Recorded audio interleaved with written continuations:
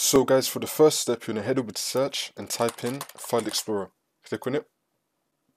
And now once you're on this, on the left hand side, you're going to scroll down and click on this PC. Now you want to find a drive that has Windows installed on it. It's going to have the Windows logo on it. That's how you know it's the correct one. You want to right click on it, and then click on Properties, and then click on Security, and then click on Edit, and then click on Add. And then click on Advanced, and then click on Find Now. Now in this list right here, you want to scroll down till you find Everyone. Click on Everyone, and then click on OK, which will then add everyone here. And then click on Check Names, and then click on OK again. Now you want to select Everyone, and then select Full Control, which will then select everything over here.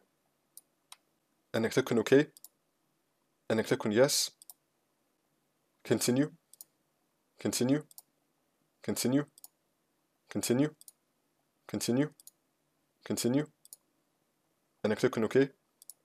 Repeat this for all the other drives that you have here. Repeat what I just showed you right now. Then you just want to restart your computer, and then the problem should be fixed.